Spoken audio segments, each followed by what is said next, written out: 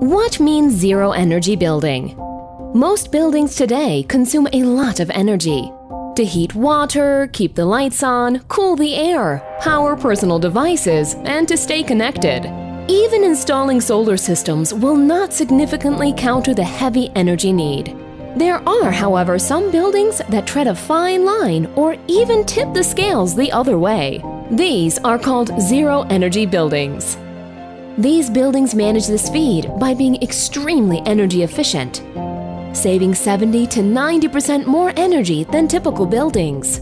In these ultra-high performance buildings, the amount of energy use can be completely compensated by renewable energy produced on or around the building. When conditions are not suitable for energy generation, the building will use energy from the grid to meet its needs.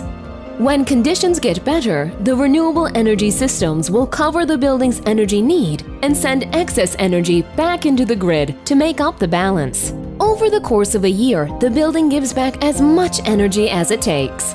When zero-energy concepts are implemented to groups of buildings, the benefits are shared and multiplied within that zero-energy community.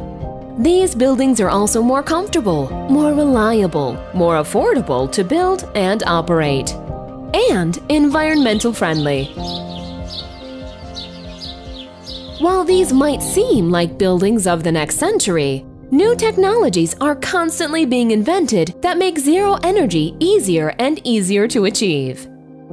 Today, in fact, there are already thousands of zero-energy buildings in many different countries and climates. By being extremely efficient and giving back as much energy as they use, zero-energy buildings will play an important part in creating a more competitive, energy-secure future.